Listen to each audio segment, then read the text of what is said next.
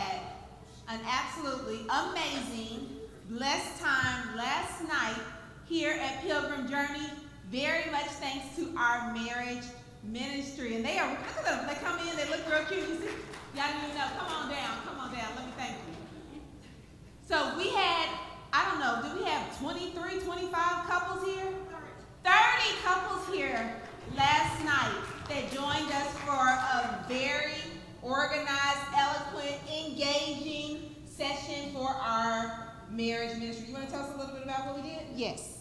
Last night we had about 30 couples. The marriage ministry, when we first started less than a year ago, it was just like 5 couples. That was it. And we've progressively grown, and it ended up being 30 couples last night. What we did, we all got together. We sat down for dinner first. So we had dinner. It was really good, wasn't it? It was. Yeah. Okay. It was good. And, huh? Of course I did. It was good. I do a lot of the cooking for the marriage ministry. I cook a lot. After that, we came into the congregation and we all talked amongst each other. Pastor talked to us. And then we separated men and the women, and we had our little ladies talk, and the men had their locker room talk. And then we got together, and then we had a full panel. We had a panel with different marriages, how long they've been married, and we had different questions from the congregation that we needed to answer. And we laughed more than anything during the panel questions. We laughed a lot. So you guys are more than welcome to join us next time. Any married couples or newly married couples getting ready to get married, we're going to do an escape room next time for next month. We'll be in an escape room. We're going to rent out the whole building that time. Okay? All right, I just want to add one thing to it, and I think it's important because although we had the panel, we had a couple that was married 51 years, we had a couple that was married 33 years, and we had a couple that was married 28 years. So you get a big perspective of marriage. You know, it's not just we got a bunch of people been sitting up here married forever, but we also had newlyweds in the room that will be getting married next month. So it was important for them to be able to come and speak and share or ask questions about some of the things that they had. So marriage is a union of two, you know, so once again, thank Pastor for allowing me and my First Lady to do that, and First Lady Chevelle to allowing us to do this. So. Thank you all. I really, really had a good time. I think what's really powerful about the marriage ministry, to your point, is that we have a breadth of couples that are involved, from those that have been married a long time, some that are about to get married, some that are on their second or third marriages, and it's absolutely okay to hear the experiences, to hear, you know, the evolution of marriages, even through multiple marriages, was really powerful. And I think one of the things that we didn't point out yesterday, we had a couple that attended last year, and they asked a question of the panel, and that question was answered and delivered from last year to this year. You want to tell us a little bit about it? You don't need to tell us the question, but I'm just going to highlight, because I said, Michaela, last year you asked a question, and it's no longer an issue, right? Good morning, church. How y'all doing today? I just wanted to basically say how last year, I feel like every year, we should definitely do this every year. I appreciate the Petersons for always putting things in place for us, but last year I came and it was called marriage maintenance. And so last year when we came, I came and I asked questions, and this year I'm just living in those answered prayers because I came to that marriage maintenance, and this year was a marriage retreat, and it definitely was a treat. So I encourage you all, if you are married or going to get married, to come and attend the marriage ministry. We have a great time. And men, don't feel bad because we still processing. Still processing. And men, also, it's a nice way to have a free day, I will say. So definitely come. They put together lots of events. I cannot wait for the escape room. I'm really, really good at it. So you want to put me on your team. But I cannot wait. I just love the creativity that you guys are putting forth in engaging our different couples, and for us to be able to be around like-minded couples instead of some of our friends that might not be as like-minded and give us some negative advice. All right, next up, Theo, you want to tell us about our mental health month? All right. So thank you again. Thanks for Pastor and First Lady and Pastor, the new two, PJ, all of the pastors, all of the ministers on the rosters. Thank y'all for giving us the opportunity. But I stand in at 8 o'clock service and I spoke with Sister Byers. Wave your hand, Sister Byers. All the way in the back. Yes. So mental health team, if you're here, can you stand up just so people can see you real quick? If you're on the mental health team. All right. So the reason that these people are standing up, I'll call them out so that y'all can see them, because May is Mental Health Month. And so I'm challenging everybody to try to wear something green, because the Mental Health Month color is green. So we will have things on the back table to the left that you can get resources if you need them. We also have the, it's in my hand, I'm tripping. So we have this for families up to 6 people can go to the Children's Museum and spend some time with your family, take a load off and go around in the museum, and it's right there in Sugarland. You can go. The paper has some things that they are having in the month of April, but the passes that are at the table last until October.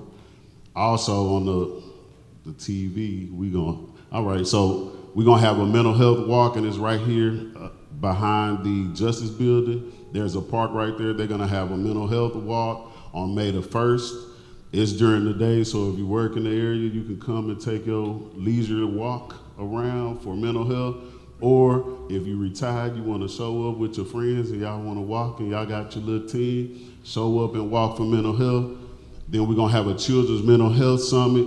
It's gonna be all day on a Friday, so y'all can come out on May the 4th, enjoy some information about mental health for your children. If you think that it is not happening or you don't have no need for this, I promise y'all, I traveled 855 square miles of Fort Bend County, and I help children with mental health issues. I have over 200 people on my caseload, so if you think it ain't you, it could be you. And I don't want it to be you, so that's why I'm trying to give you the resources so you can get ahead of it. And the last thing that we have are different events that they're gonna have throughout the month of May that Fort Bend County will put on, and those things are all on our Facebook page. And please, see me in the back after church. I will be handing them out. I think I have about 6 more passes to give out. Thank you. Thank you. Amen. You know, one of the things that Pastor highlights and that I absolutely love about Pilgrim Journey is that we are considerate of your full body, your full experience. So not just your spiritual self, but also your mental health. We have things like our exercise classes that are for your physical health. We are concerned about your relationships, hence the marriage ministry. And when it comes to our youth, we have very similar concerns, right? And I say concerns meaning we care. So not only about our youth involvement in ministries, but we also care about what you're doing in school. So yesterday, I believe, was the deadline for report card submission, but I'm going to let you, if you have not submitted your report cards for the 3rd grading cycle, if you're on the 9-week schedule, or the 4th grading cycle, if you're on the 6-week schedule, to submit those by today so that we can honor you in your academic health. Additionally, very soon we will be announcing our graduates. So we have opportunities for scholarships. So we will be announcing what's necessary from those that are graduating from college or from high school this spring. And then the last thing I want to mention for our youth is that last month we did Sunday brunch for the youth to raise money, and we really, really appreciated you all's participation. One thing we did note was that not everybody put in pre-orders, and so the 8 o'clock they swarmed in, they had their pre-orders, and then they had people buying at the door. This upcoming Sunday, we will be having Seafood Sunday, and that is going to be crawfish, shrimp baskets, and by popular demand from the 8 o'clock, we're adding fish baskets to it. Here goes one right there. And so what we're going to ask you to do is to submit your pre-orders ASAP so that we can plan accordingly. We cannot freeze crawfish, so we will not buy in abundance. So please get your orders in ASAP. And for those of you that, you know, like a little extra razzle-dazzle on your orders, we're not only going to have crawfish, corn, and potatoes, but we'll also have turkey necks, and we'll also have sausage. So if you can get your orders in online, you can do so using the QR code. I will also be outside after service to collect orders manually for those that, you know, either a challenge with the QR code or maybe have a little challenge with math. I'm going to need some of my youth back there doing some quick math for me to add things up. But please, please, please support our youth. Thank you.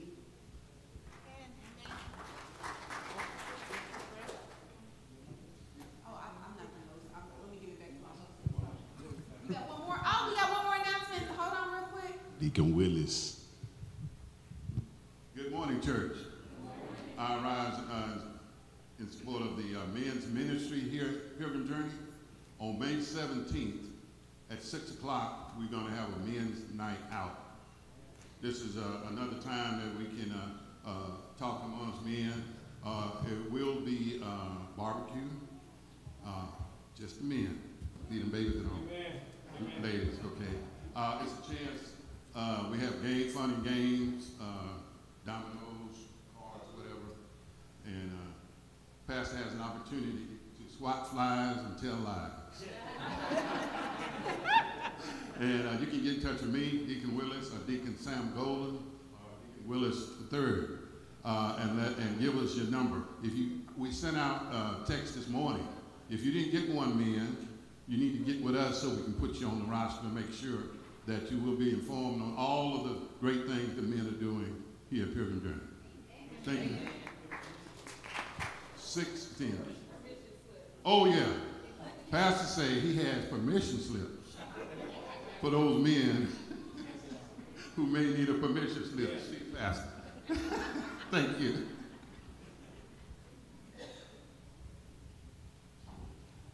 So now we're going to have our scripture from Mr. Mark.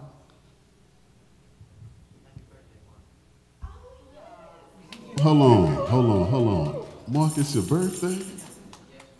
Yeah, you want me to sing birthday too? You heard me singing earlier, right? I got it, right, y'all? Look, I'm going to sing happy birthday. 1, 2, 3.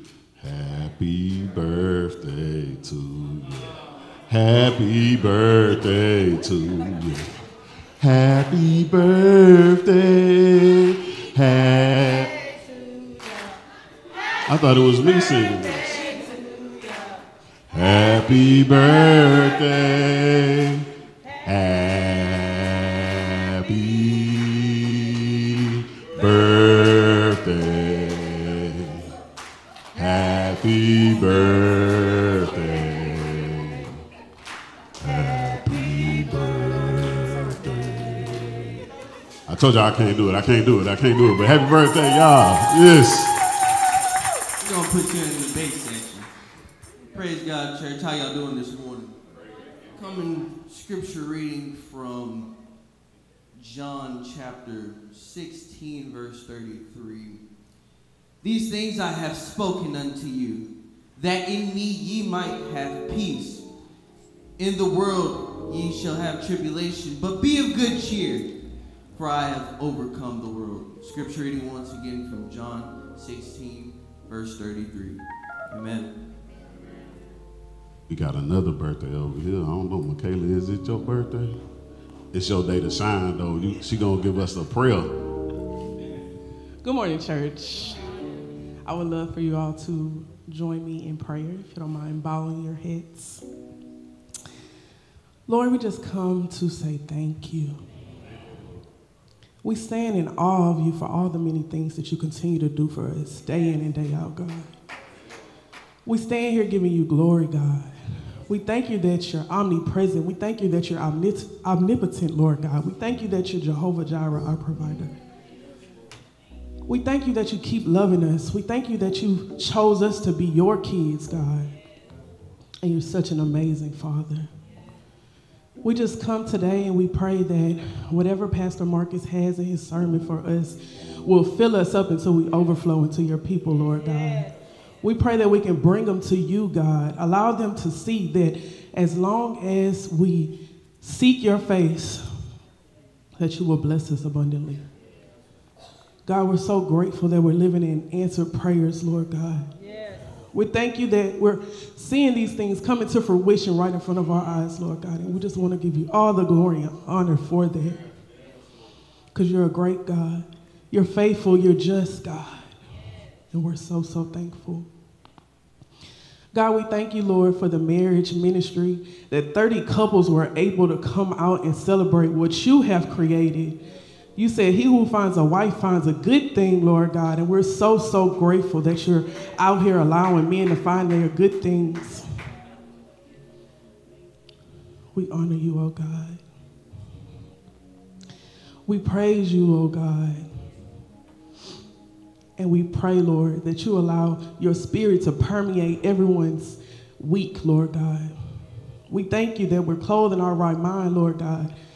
As the mental health team brings awareness to mental health, Lord God, I pray that you will place it on someone's heart to go and check on someone's mental. We thank you, Jesus. We just thank you so, so much for loving us.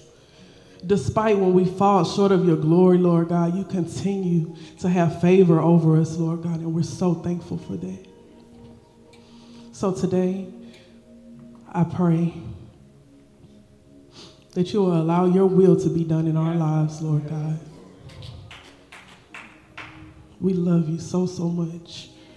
We thank you that you're a man of your word. You never fail us, Lord God.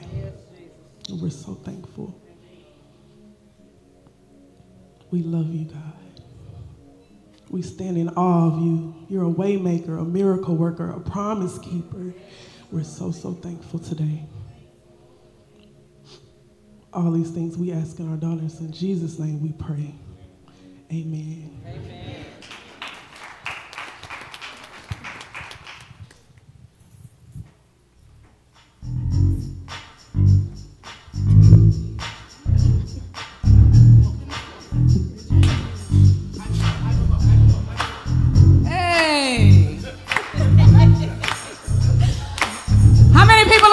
Are blessed.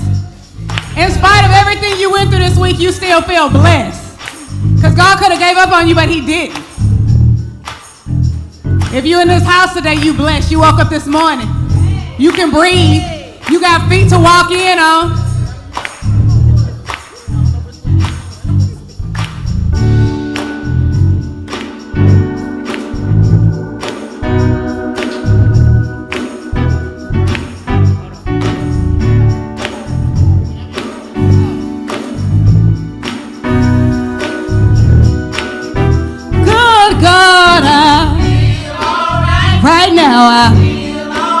Today I feel alright. And ain't nothing gonna bring me down, cause I feel alright. Today let me tell you how I feel. And ain't nothing gonna bring me down, cause I'm blessed. Yes, I'm blessed.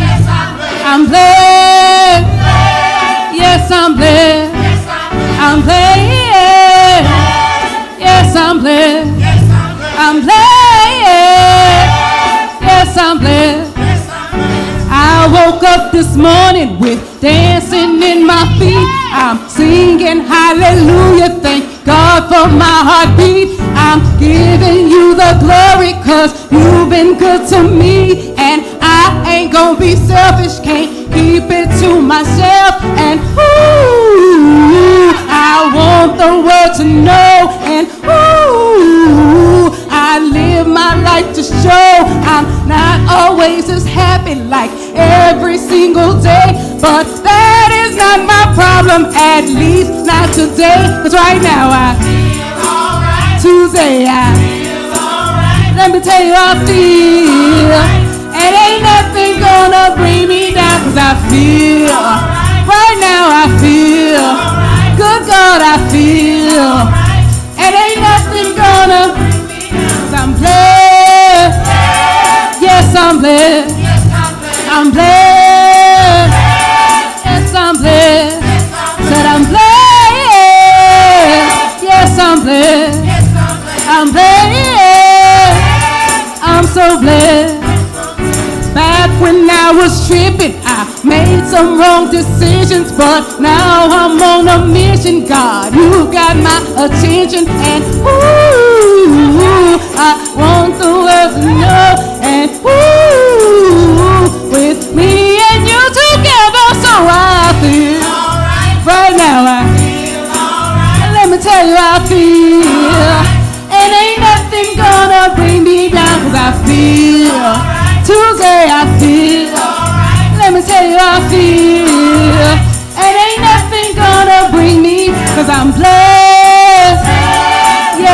blessed. I'm blessed. Yes, I'm blessed. I'm blessed. I'm so blessed. Said I'm blessed. Yes, I'm blessed. Now can I get a church clap? Church clap. Church clap. Church clap. Church clap. Church clap. Church clap. Church clap. Church clap. Church clap. Ooh, feel alright. I feel alright now. But I feel alright. Feel alright now. I'm blessed. Yes, I'm blessed. Are you blessed? You're so blessed. We're blessed. Yes, we're blessed. We're blessed. Yes, we're blessed. I'm blessed. I'm blessed. I'm blessed. I'm blessed. I'm blessed in the city. I'm blessed in the field. I'm blessed when I come in. I'm blessed when I go. I'm blessed. I'm blessed. You're blessed.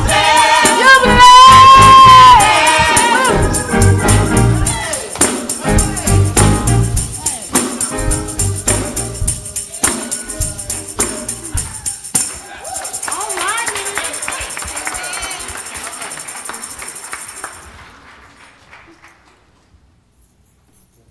Amen, amen, amen, amen, amen, and amen.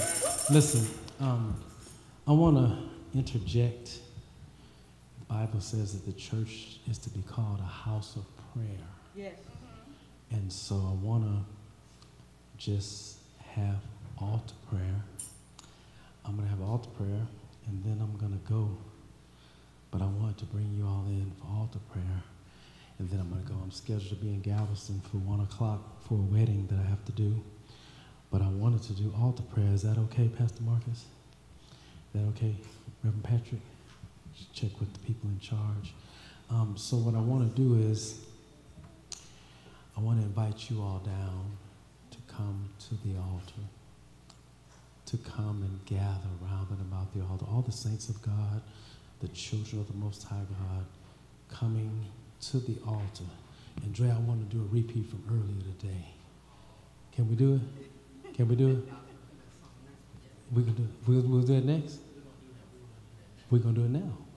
We'll do it now. And so listen. The song says, and I'm gonna put the words on the screen. It says simply this: it's a song of surrender. The song says, "I give myself away, so you can use me, Lord. I give myself away, so you can use me." As they begin to sing the song, I want you all to come from all over this place and come and gather round and about the altar. And when you get here, I want you to start singing the song. Now, once you start singing the song and you start giving yourself away, I want you to lift your hands at the altar. Once you get to the altar, lift your hands at the altar and let God know that I give myself to you, God. I want you to let God know that you recognize that your life is not your own. And to you, God, we belong. As they're singing, won't you all come all over this place? Come on, come on, come on. People of God, the children of God are coming to come to stand. Give myself away. Yes, yes, yes, yes. Yes. Come on, come on. Come on, come on. Press forward, press forward, press forward. The people of God are coming down all over this building. Come on, so you can use me, God. My God, come on, press forward. Come on, push forward a little more. Come on, come on, come on. All over this building. Come on, y'all come up. Y'all come up. Y'all come up. Come on. Come on, come on. Come on, all over the building. The people of God are coming. All right, all right. Come on, press forward a little bit more. Press forward. Trey, press forward a little bit. Come on, come on, come on, come on, come on. Come on, come on. All over the building. People of God are coming. Come on. Come on, come on. Here we go. Lift your hands up. Lift your hands all over this building. Come on, sing it. Yeah. I give myself away so you can use me. I give myself away.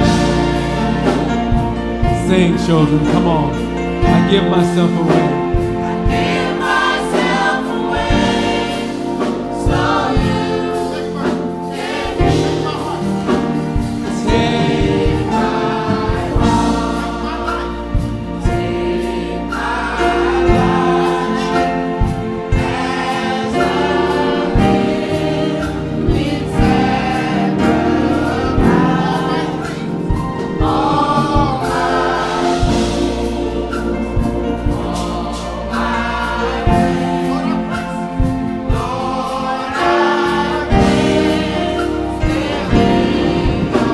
Here we go. Come on, children. I give myself away.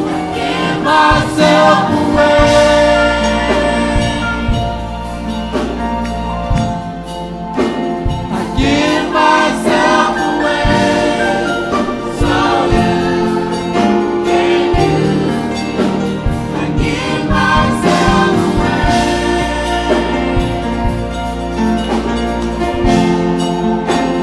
I give myself away.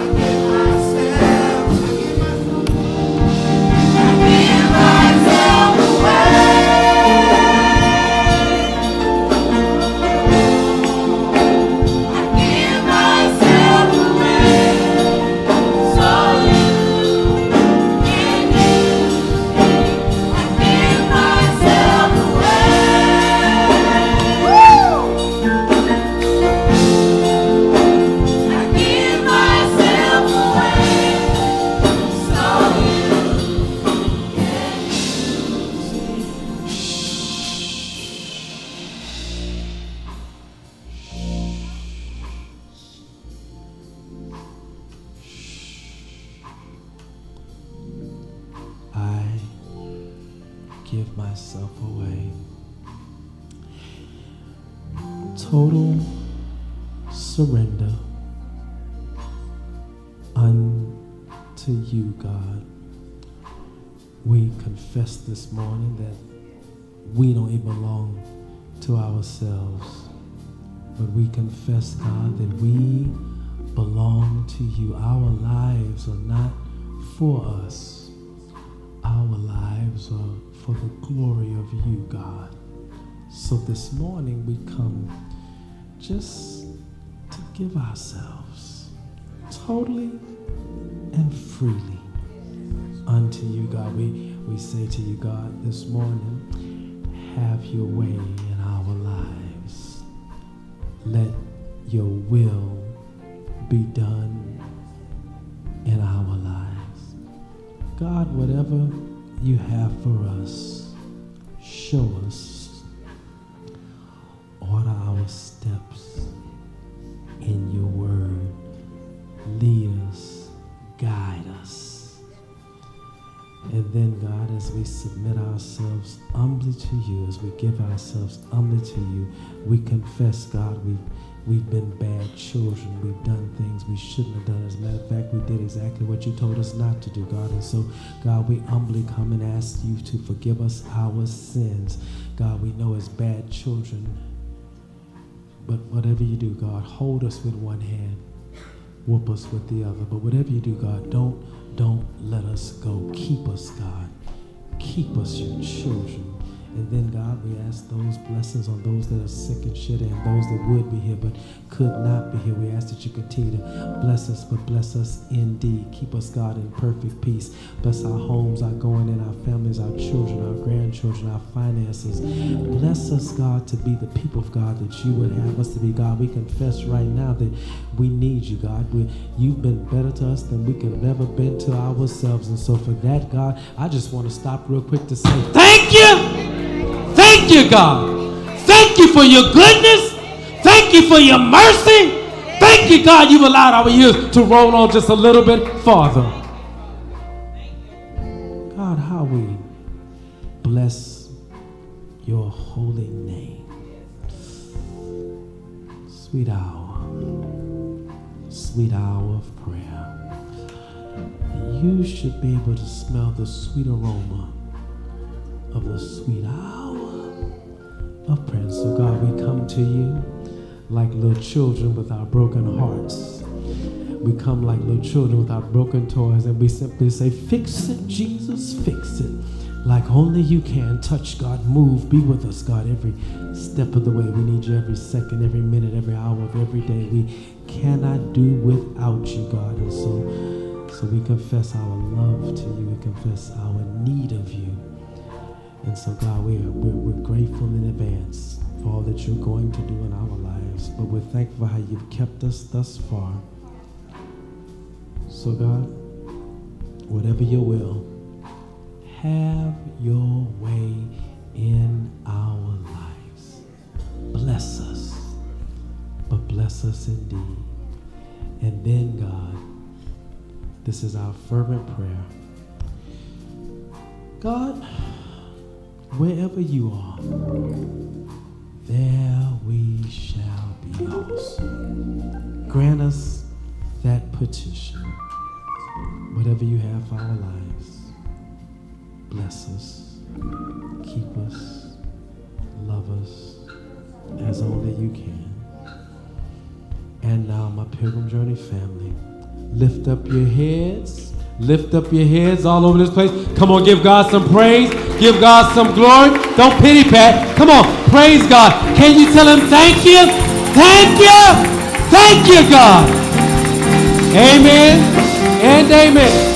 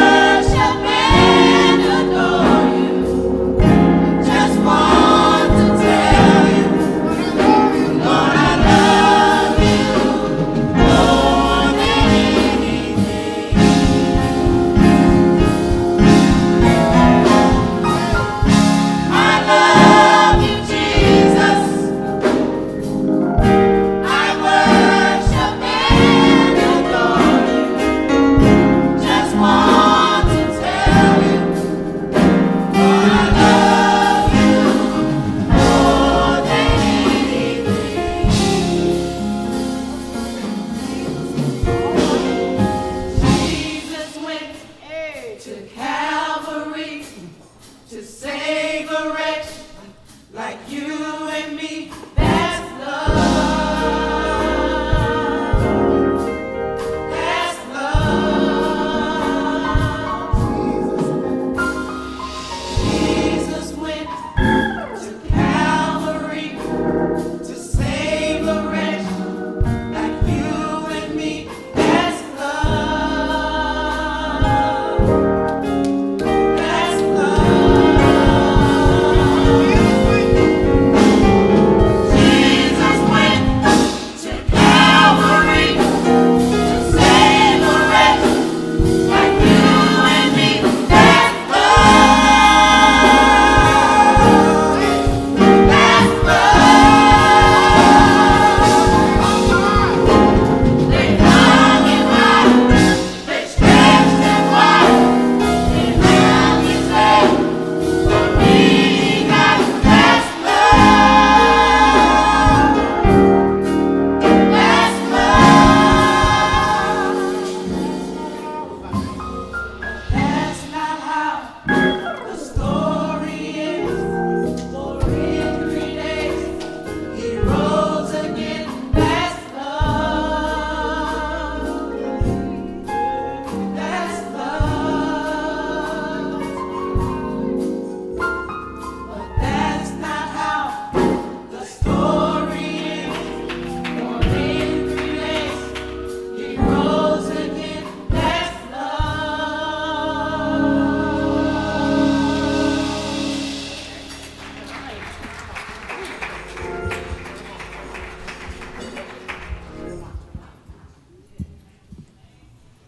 Good morning, good morning. Y'all give the praise team another hand. Just grateful for them and their work, their growth, the progression, and I also need one of them shirts though, but that's another conversation, but just grateful for them and grateful for you all today. Amen? Amen. This is the day that the Lord has made. Let us rejoice and be glad in it. Be glad. The scripture today is coming from John chapter 15, verses 1 through 8. John chapter 15, verses 1 through 8. I can tell y'all it's good to be back in the house this week after traveling last weekend. Good to see all your faces. It's truly a blessing. John chapter 15, verses 1 through 8. And I'm going to read from the NIV version this morning. The scripture reads, I am the true vine, and my Father is the gardener. He cuts off every branch in me that bears no fruit, while every branch that does bear fruit, he prunes, so that it will be even more fruitful. All right. You are already clean because of the word I have spoken to you. Remain in me, as I also remain in you. No branch can bear fruit by itself. It must remain in the vine. Neither can you bear fruit unless you remain in me. Yes. I am the vine. You are the branches. If you remain in me and I in you, you will bear much fruit. Apart from me, you can do nothing. If you do not remain in me, you are like a branch that is thrown away and withers. Such branches are picked up and thrown into the fire and burned. If you remain in me and in my words, and my words remain in you, ask whatever you wish, and it will be done for you. That's the word. This is to my Father's glory, that you bear much fruit, showing yourselves to be my disciples. Yes. Father God, we just want to say thank you, Lord. Yes. Ask right now, Lord, that you decrease me and increase you, Father. Yes. Touch everyone under the sound of my voice, Lord. Open their minds and their hearts to receive all that you have for them, Father God. Have your way, Lord. In Jesus' mighty name we pray. Amen. Amen. So, over the last few years or so, there's been this trend where you see athletes, they start podcasts, and it's from various sports. You see it in basketball, you see baseball, football, all these different sports, and people from various backgrounds starting podcasts talking about their stories. One thing that is a common theme that I notice, doesn't matter what sport it is that you see these veterans talking about their experiences. And one thing about their experience that they can all speak to is that as they begin to transition from having this role where they played all the time or they were always considered as a part of the game plan, as they begin to shift away from that to I'm leaving the game, they had this opportunity to be that veteran that taught, that veteran that led the rookies and the younger guys and taught them how to be a pro. Yeah. And so they had to make this choice. Will I be of value as a veteran, or will I be upset because the light is no longer on me? All right. Will I be frustrated? Will that be an issue? Will I not take advantage of the opportunity given to me? And so it's funny because you hear guys talk about the owners and the GMs bringing them in. Hey, we know you're at this point in your career, but this is what we're looking for from you. You've shown up time and time again, and you've done things right, and we need you to teach the younger guys how to do that. And you'll get some opportunity, and when you do, we know that we can trust you to make the most of it. But then there's the guys who begin to tell their stories. They were like, man, I had that same talk, but I just couldn't get over the fact that this dude was coming in and he was taking my position. That I had a little bit left in the tank, and I was just so focused on being the man that I didn't realize how much value that I was going to give in this role. And the funny thing is, you see guys that last for years. They may never touch the court, they may never touch the field, but they stay on that sideline because they taught the ones below them. They were bearing fruit. They were bearing fruit. They were there, they remained, and they set their pride aside and say, I'm going to be of use to you. I'm going to be of value for you. I'm going to take on this assignment. And so in this scripture, that's what Christ is talking about to us, about bearing fruit. And so I want to speak to you all today about a fruitful responsibility. In verses 1 through 2, Jesus says, I am the true vine, and my Father is the gardener. He cuts off every branch in me that bears no fruit, while every branch that does bear fruit, he prunes, so that it will be even more fruitful. God is the gardener. Jesus is the vine. He says that God does two things as the gardener. He cuts off and he prunes. He cuts off and he prunes. And not does he just prune because you're fruitful, he prunes so that you can be more fruitful. So that's it, tells us that being fruitful is significant to God. I'm going to cut you off if you're not doing my work. And if you are doing my work, I'm going to work on you. I'm going to get rid of the things that don't mean anything. I'm going to get rid of the things that are unnecessary. It's significant that we bear fruit. It's important. The first directive that God gave us in Genesis chapter 1, he told us to be fruitful and multiply. Yeah. The first command, to be fruitful and to multiply, to fill the earth and subdue it. That tells us that the first thing, to be like me, to go out, to reflect my character, to show others. If you look at verse 16, it's funny. He says, you did not choose me, but I chose you. You did not choose me, but I chose you. So what is being fruitful, Marcus? Being fruitful, in Galatians we learn it says, but the fruit of the Spirit is love, is joy, is peace, is forbearance, it's kindness, it's goodness, it's faithfulness, it's gentleness, it's self-control. The fruit of the Spirit. These are the things that he wants us to exhibit. That's why it's so significant. He says, go and be fruitful and multiply. Be more like me, but then multiply that. Be good, be loving, be caring, have self-control, be gentle with one another, and teach others to be the same. God is saying this in the beginning because it's that important, because that's what he wants reflected in the world.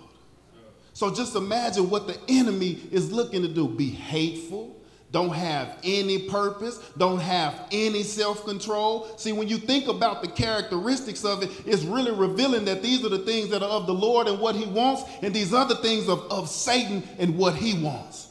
That's why it's so significant. He gives you the choice. I chose you to do this. Yeah. My God, God, you chose me. You selected me, handpicked, and now you've given me the capacity to do so. So then it becomes our responsibility. And so it's important to him, and he says that he chose us, and now we know what it is to be fruitful. And so not producing fruit, it means that God is unable to reproduce his character in us, or that we put being Christ-like to the side and we're not willing to serve others. I don't know about y'all, but that's just not what I'm about. I don't know about you, but I wouldn't show up here every Sunday if I wasn't looking to be Christ-like. I wouldn't be showing up here every Sunday if I wasn't looking to serve others. Yeah. And the funny thing about it is the more that you serve others, you're going to get encouraged to serve them in a better way. So what does that take? That takes some research. That takes some work. And it makes me, it gives you the ability to serve in a greater capacity. It fortifies you and gives you that much more to give to others. So then that's called being more fruitful.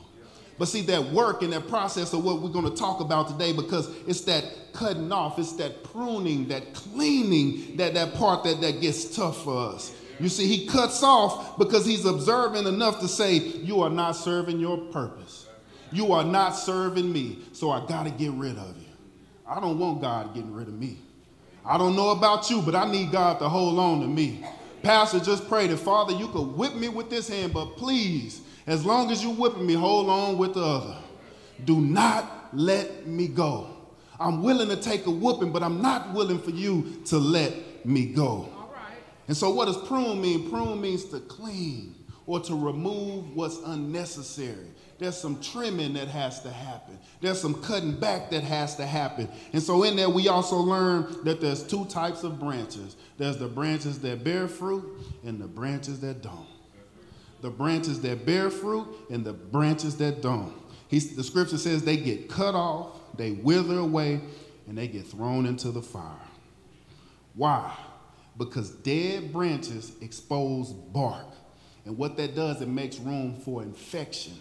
It makes room for pests. And when those get into you, those pests, they start to get into the tree and they create this disease. And before you know it, one branch is dried up, shriveling up, and the disease and the pests make their way to another branch and it gets infested. And so now branches continuously fall over. And the funny thing about it is you have a dead tree standing there in front of you looking alive. You see, some of us, we get so caught up in sin and we just standing here dead, not realizing that we're not alive. We have no room for Christ in us anymore because the pest and disease has taken over. That's what sin does. The virus begins to attack the cells, and now it kills off cell by cell until it has rule over the body, and there's nothing more to give to Christ. And with that, and what God says is, since you're a dead branch, I'm not about to watch my tree stand up there with no spirit, with no life. So I'm going to get rid of the branch in order to save the tree. I'm going to get rid of the branch in order to save the tree. You have to cut it off. You see, the vine, it provides the nutrients. The vine, it provides the minerals. The vine provides the water to the branch. Jesus provides the minerals. Jesus provides the nutrients. Jesus provides the water to the branch. You see, that's why he says you have to remain in me. You have to abide in me, because if you do so, then I can provide you what you need to sustain. When I talk about love, when I talk about self-control, when I talk about perseverance, when I talk about goodness, if you're wondering if you don't have the capacity, it's because you're not abiding in me. You see, the most beautiful thing that I realized in reading the scripture, he says, if you abide in me, I abide in you. Whew. My God. Can you imagine submitting yourself to him and without even understanding? He's already submitted himself to you. All you have to do is come. All you have to do is spend the time. All you have to do is submit and give yourself to me, and he's already there. He's already present. You see, I know y'all know, because once you start to walk this thing out and live this life, those attacks start coming. Here comes the devil. The devil wasn't even worried about you before, but now that you're starting to walk down this path, he knows Jesus is abiding now. So the devil is trying to disrupt that. But if he's abiding in you, what you notice is those things, and when the enemy comes with those attacks, they look a little different now. Your response is a little slower now. Your emotions don't get as high because Jesus is in the building. And when Jesus is in the building, he doesn't have the room for Satan. Satan can't overcome when he's in the building. So he says, abide in me, and therefore I will abide in you. What is of the world is not meant to flow back into the vine. What is in the vine is meant to flow through us out into the world. You see, so we stay in him, so those things that he's looking for us to reflect, we can continue to give them to others. If you go looking for them in the world, the love, the kindness, those things only come most of the time because of what you possess. Those things only come to you because of who you are. But see, Jesus loves you anyway. He loves you when you're up and when you're down. He loves you when you got the notoriety and you don't. So those things are already there for you to give even when you're at your lowest. Have you ever been there? You doing bad yourself and somebody coming to you with their problems. And yet you can find it within you to give to someone else, to console someone else, to love someone else. I've never felt lower, and yet here I am giving to you. That's because Jesus is abiding. That's because that love, that time, that care, it comes from him. That's not you, and that's why the world will hate you. We'll get into that next week, because Jesus gives you the capacity to do that. They hate that about you. How can we stand in this same place and you still have a smile on your face? All right. How can your father not be in your house and you still feel good about you? Yeah. They're going to hate you for that, but they're not really hating you. They're hating him. Yeah. And so we have the fruit that are the branch or the non-bearing branches that get cut off. And then we have the fruitful branches. The fruitful branches. In the second half of verse 2, he says, while every branch that does not bear fruit, he prunes, so that it will be even more fruitful. Every branch that bears fruit, he prunes. God is going to clean you. You see, the pruning is the cutting of the unnecessary. It's the cutting back so that you can grow to be more dense. You produce that much more flowers or leaves or fruit. It's dense. It's not one leaf here, one fruit there, but it's all packed together. And so you there's a process in order to grow in that way that that you're pruned, or that's why you're cut back. But the thing about being cut back is that cleaning isn't easy. The cleaning isn't easy. When you have to let go of those things, that's why we have to have him in us in order that he starts to make, he's shaking things up. Jesus is in the building now, so that has to go. I'm taking you to this place, so that has to go. If we go back and we look at the fruit, and 2 Peter says, for this very reason, make every effort to add to your faith goodness, and to goodness knowledge, and to knowledge self-control, perseverance, godliness, mutual affection, and love. And it says, if you possess these qualities in increasing measure, they will keep you from being ineffective and unproductive in your knowledge of our Lord Jesus Christ. Godliness, mutual affection, perseverance, love, self-control. But they're going to keep you from being ineffective and unproductive. It takes some work to get to being fruitful. It takes some work to be clean. When the pruning is going on, it's going to be tough. It's not an easy thing, but we have to submit ourselves unto it so the Lord can have his way. In verses 4 through 5, the scripture says, let me think about this. Before I go there, I'll say, though the love, the godliness, the perseverance, the self-control, those things come to us as we seek to be more like him. As we seek to be more like him at work. As we seek to be more like him within our families. As we seek to be more like him in our relationships. As we seek to be more like him in our service to others. Those things begin to come to us. That godliness, that love, the self-control, because we're looking for that. Our intention has changed because we seek to be more like him. But the process of looking like more, the process of becoming more, that's the pruning. We long for it, we desire it, but we have to go through the cleaning, y'all. And so in verses 4 through 5, it says, remain in me as I remain in you. No branch can bear fruit by itself. It must remain in the vine. Neither can you bear fruit unless you remain in me. I am the vine. You are the branches. If you remain in me and I in you, you will bear much fruit. Apart from me, you can do nothing. I was watching this story about Kobe Bryant. He was saying that when he was about 10 or 11 years old, he scored 1 point in basketball for that summer. He played summer basketball, 10 or 11 years old, 1 basket. Man, I'd have been driving him upset. I said, we've been going 3 weeks and you hadn't did nothing. He said he was frustrated. He didn't like it. It was rough on him, but he said it. He said, man, I just suck. You know, Kobe pretty blunt.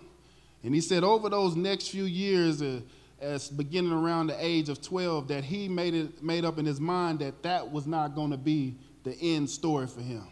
And so he said he would spend 2 to 3 hours a day in the gym. 2 to 3 hours a day, every day, getting in that gym, working. And he said by the time that he was 14, he was the best player in the state. From 10 years old, 1 bucket. 14 years old, best player in the state. Kobe went through the pruning. You see, those 2 or 3 hours was time abiding. Those 2 or 3 hours were time away from the ineffective. You see, that's the thing that we have to realize. We have to go abide in him. And we just don't start looking for results, but go put in the time, put your head down and do the work. I said 2 or 3 years later.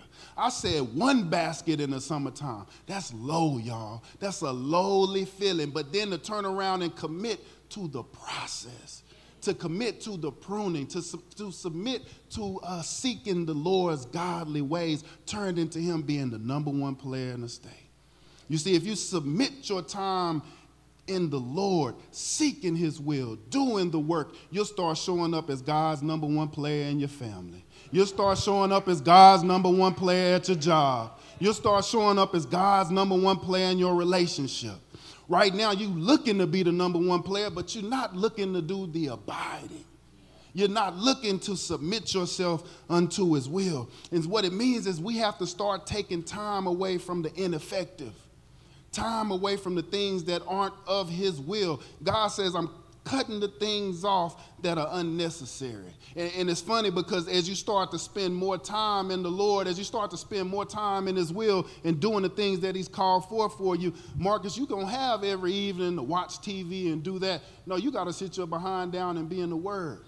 Why do you have to be in the Word? Because you got to show up Sunday for the Lord. Because you have to show up Sunday for his people. So you have to spend time abiding. So sometimes instead of just going home, you may have to come to the church. Well, why you got to come to the church? Just to make sure the children are okay. Just to be in their presence and for them to know that you're here. That's abiding, y'all. That's what God is looking for. He's looking for us to show up. Sometimes he'll bring the scripture to life in your face. He'll bring circumstances to you, but you have to show up first. You have to be in the building, in the place that he's called for. And what that does, it takes time away from the ineffective. Hey, man, we headed out tonight. We going to, no, I ain't got time. Hey, man, we going to, no, I ain't got time, because there's something in the future that God has already scheduled for me. You see, I know every Sunday is coming. God got something in everyone's life that's under the sound of my voice right now. He has something coming. But are you in position for what's coming? Are you in position for what's scheduled? Are you doing the pruning and the work to be prepared for what God has set before you? you have to submit yourself to you. You see, if you don't think that you have it in you, it's because you're not in him. If you think that you don't have it in you, it's because you're not in him. It's because you're not in him. He says, if you abide in me, I abide in you. And so if Jesus is in you, doubt has to move out of the way. If Jesus is in you, fear has to move out of the way. If Jesus is in you, the anger has to be suppressed. If Jesus is in you, the pride goes out of the window. If you don't think that you have it in you, it's because you're not in him. Because when he's in you, those obstacles become opportunities.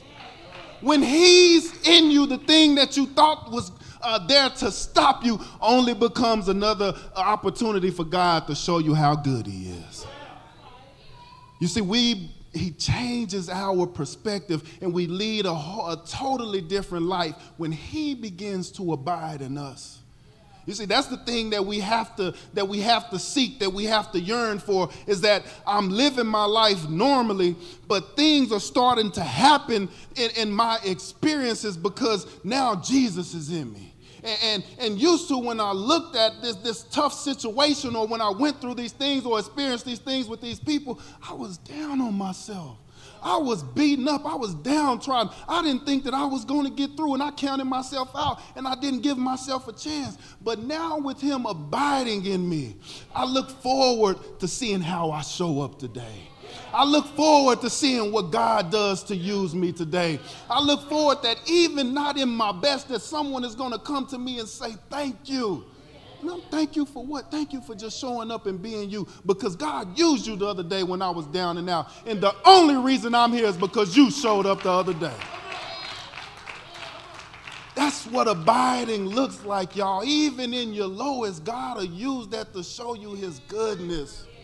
Even at your lowest, when you've counted yourself out, God is going to do something to show you that he still has a hold of your hand.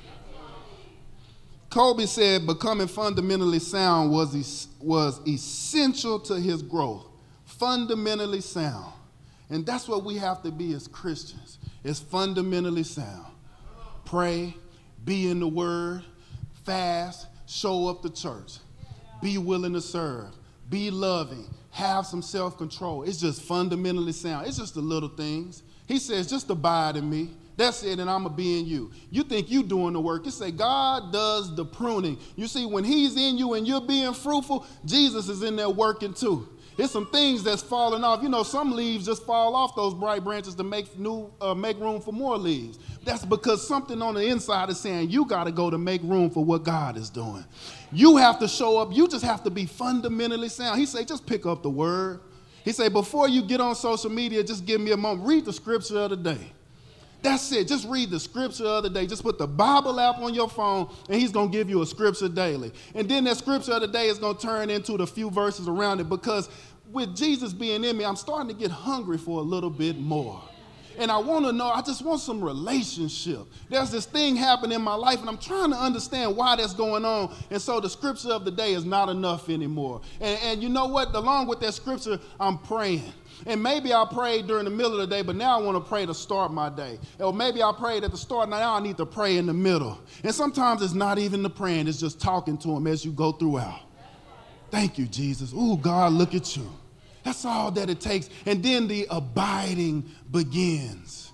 You see, the same way that those dead cells or those diseases and pests come in and ruin the tree, when Jesus gets into place, I said things have to move out of the way, because he starts to mold you into his will. And as long as you're willing to show up and bear the fruit of the Spirit, there's something that tree has to be doing. There's some things on the inside working that's forcing the fruit to come up, that's forcing the fruit to grow, and it's going to force out the things that are not of him. But you have to be fundamentally sound. You have to show up and do that. You say, I'm not even going to go into my b-ball days, but Kobe, his fruit lives on today. His fruit continues to live on today by the work that he did, by the way that he submitted himself. He set the stage, and others began to incorporate those habits into their professional careers. Jesus, his fruit lives on today. More people are incorporating his will, but we just have to be willing to do the same. It's on us to carry that now. It's on us to be the disciples. He says that is his Father's glory. That is his Father's glory. It's not just showing up. It's not just being here, coming in and walking out, but it's those things that love, that goodness, slowing down to speak to somebody and really looking them in the eyes and hearing what they have to say. It's just the patience in the day. Bill Cosby, when you talk about abiding, there's this episode of the Cosby Show where they're washing dishes, and I guess I can't even remember if it was a family dinner or whatnot they're in there washing dishes, cleaning up, and Claire looks at him and she said, "Oh, I'm done, I'm going to bed." And he looking sick, because y'all remember how he used to do, he tear up the kitchen when he cooked. And so he in there just working on this stuff, like, "Oh man, you going upstairs." But he say, "Well, can I just I put the water in it, and it starts the soap, and it does the little work overnight, and the bubbles, and they loosen up to me, so when I come down in the morning, it's all ready for me to wash it." And she's just looking at him like, "You better wash that dish, because when you get up, you better wash it, because I'm not going to get down here, then I have to do it myself." But see, the thing it's funny, because he knew a thing. He knew that if he sat up there and he was just showing up religiously, scraping at the pan, that some of the stuff would come off, but it was going to take a lot more work. And that it may just be empty calories, that he wasn't getting anything done. He was just working at the pan, just showing up, just scrubbing. But he knew that if he allowed it to soak overnight, that it would soak and those particles would have their way, because it was abiding in the soap, that the pan was abiding in the soap. And those things that weren't really supposed to be there overnight, they would be loosened, and the soap would remove it away.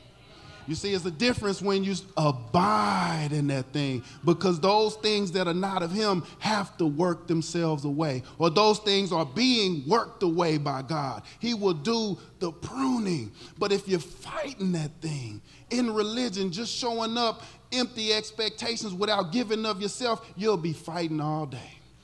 But if you come and you abide, you soak in the Spirit, and you allow yourself to exist in the Spirit, to be of the Spirit, to seek his will, to seek the word, to be in prayer, to share the good news of the Lord with strangers and people that you come across. The abiding is what's going to change you. The abiding is going to do the work on you that you fear of doing on yourself. The abiding is what changes us. As I get ready to close, if we look at verses 7 and 8, it says, "If you remain in me and my words remain in you, ask whatever you wish, and it will be done for you.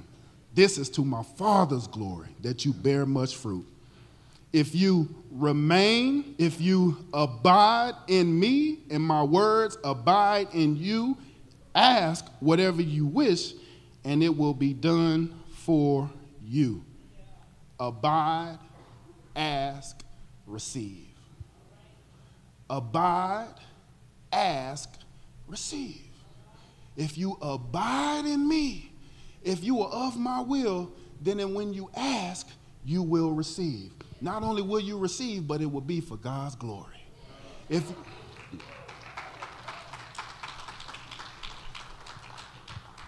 Some of y'all sitting here thinking like, he's saying that, but it ain't that easy. It ain't just that. I've been begging and pleading, asking God for that. I said, abide. You're talking about what he hadn't done, but abiding means that you did something first. And see, the thing about abiding that's beautiful is that when you abide, when you get right here to asking, the ask begins to change. You see, the abiding changes the ask, because the ask shifts from your glory to his glory. When the ask becomes his glory, you don't despise the humble beginnings. When the ask becomes to his glory, you realize, even when I didn't realize, or even when I was being pruned, I was already in the blessing. You see, the ask, the abiding changes the ask. And what we realize is that even when we're living our dreams, there's undesirables. There's things that we have to go through in the process of building and walking in God's will. Everything is not going to feel good. But you can be in the blessing and not be in the best place. You could be in the blessing and not feel good about everything. But don't forget that that is still a part of God's will. Abide, ask, and then receive. And then it's for his glory. You see, if you look back at those times and if you start to study and humble yourself about where you are right now, you'll begin to see that what I'm going through and what I've been through was for his glory. What I went through, it wasn't for me, it was about the Father. And even the thing that I asked for, I was in it. And it was just the process where I lost track that I was in God's will. It was a part of the process and what he was molding me to become that I should have been grateful for, but I lost that because I wasn't willing to bear the responsibility of the pruning. There's a responsibility in being fruitful, y'all. That there is a responsibility.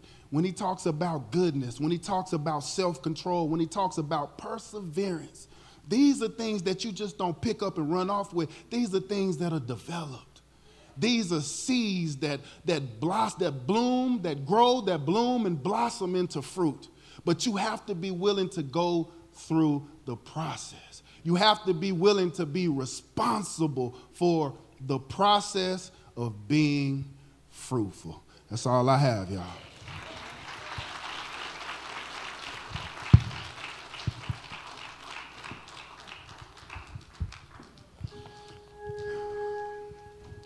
Amen. Amen. So now we come to the point that some of us in here right now, we're looking for more. We have a desire for more. We want to be more fruitful. But that begins with the abiding. That begins with the relationship. That begins with knowing our Lord and Savior, Jesus Christ. And so right now, we have a twofold invitation. And the first is for anyone that wants to make Jesus Christ the Lord and Savior of their life. You have the opportunity to come down right now. And then the second is for anyone in this area, or for anyone under the sound of my voice that does not have a church home. Pilgrim Journey welcomes you to come down and to be a part of our family. Pastor Simpson, First Lady Simpson, myself, First Lady Monica would love nothing more but to be of service to you and your family. The doors of the church are now open. Give thanks with a grateful heart. Give thanks to the Holy One. Give thanks because he's given Jesus Christ, his Son. Give thanks with a grateful heart. Give thanks to the Holy One. Give thanks because he's given Jesus Christ, his Son. And now let the weak say I am strong. Let the poor say I am rich, for what the Lord my God hath done for us. And now let the weak say I am strong. Let the poor say I am rich, because of what the Lord has done for us. Give thanks with a grateful heart. Give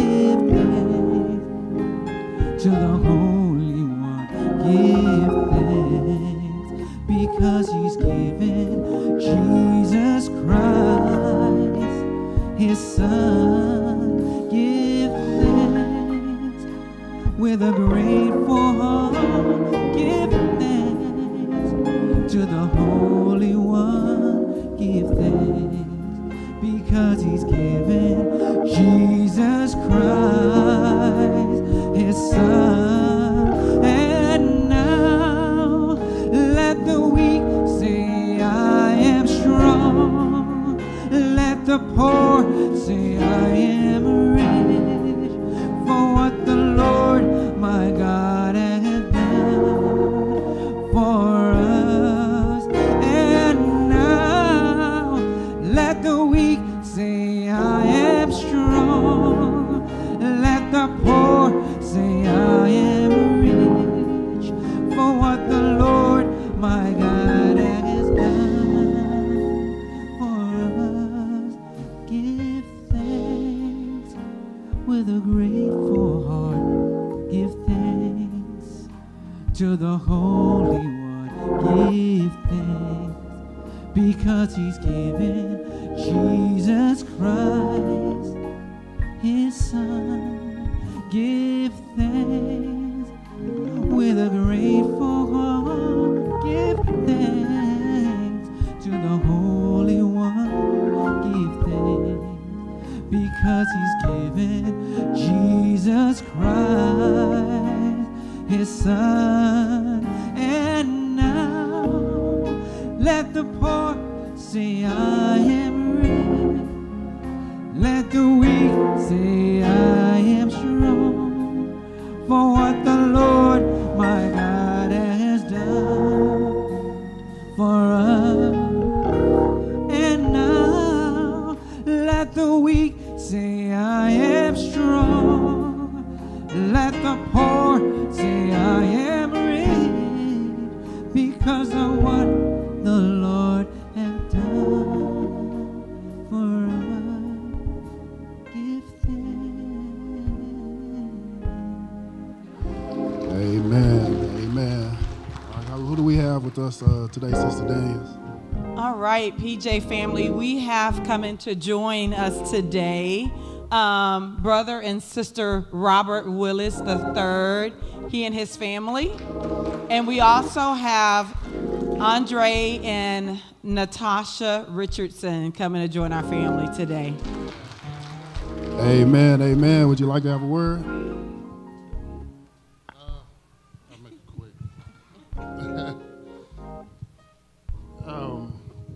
Speaking of the fruit, I've been eating. And I've learned a lot. Got some learning from some good people on the way. God has put me on a journey, and he brought me back to the journey. I was a member here 22 years ago. Yeah, about 22 years ago, and I'm glad to be back. Amen. My family. Amen. We're glad to have you as well. If y'all don't know, this is Deacon Willis' son. And his girls down on the end, they already are a blessing as well. So we're just grateful to have you all as a family and glad that you decided to come back. On behalf of Pastor Simpson, First Lady Simpson, the Pilgrim's Journey, we'd like to extend you all the right hand of fellowship, welcome you all to be a part of the family. We're excited to have you, to serve you as you work out your soul salvation. Amen? Amen. Amen. Word. I'm just thankful that we have a place to call home and to serve together as a family. Thank you. Amen. Truly a blessing. That is a blessing. I think that's how a lot of us, well, I know that's how we feel as fathers, as parents, to call home and to serve with our children. So on behalf of Pastor Simpson, First Lady Simpson, Pilgrim Journey, we'd like to extend you the right hand of fellowship, welcome you all to be a part of Pilgrim Journey family, and just say thank you and say that we are here to serve with you as you work out your soul salvation. Amen. Amen. Do you have a word? All right, you all can go with Sister Gardner and she'll speak to you about new member orientation. Amen, amen. Y'all give them a hand. God is so good. He is truly moving, truly moving. At this time, we would like to acknowledge our first-time visitors. If we have any first-time visitors, would you please stand? Any first-time visitors, would you please stand? Amen. And so we would like to know your name, your church home, and how you came to be with us today. Good morning. We are the Monroes, Caden's godparents, and he got us here this morning. We normally go to Lily Grove, but we glad we found y'all this morning through Caden here. So, thank you. Thank you. Your presence is not taken for granted, and so we just say thank you for being here, and we enjoy having them, and we love working with them. We look forward to seeing you, continue seeing you all as well. Amen. Amen. Okay, first time, let me get over here. Amen. We'd like to know your name, church home, and how you came to be with us today. My name is Shelby. I met Miss Cheryl and Mr. Milton, and we shared the gospel together, and they invited me to their church, and I'm so happy to be here. Yes. Amen. Well, we thank you. It's a blessing to have you today. I see a few faces that didn't stand up. I'm not going to call them all out, but you know, when you have family, friends that come from hours away, I just want to say thank you. Miss Paula and her daughter, they actually just family. That's all I can say. For years when I played AAU basketball and all those things, when we did fundraising, she would always come with my mom to support. When I went off to play football in college, I'd come out of the thing at the stadium and I'm looking for my mom, and I might see Miss Paula before I saw her sometimes. So it's a blessing to have y'all. Thank y'all for coming. Amen. Amen. Amen. It's been a blessed day, y'all. A tremendously blessed day. So right now what I'm going to do is I'm going to go ahead and I'm going to give the benediction, and then you'll be under the command of the ushers for offering. Will that work for y'all? Give the benediction, and then everyone, the ushers will come forth, give the command so that you can come around.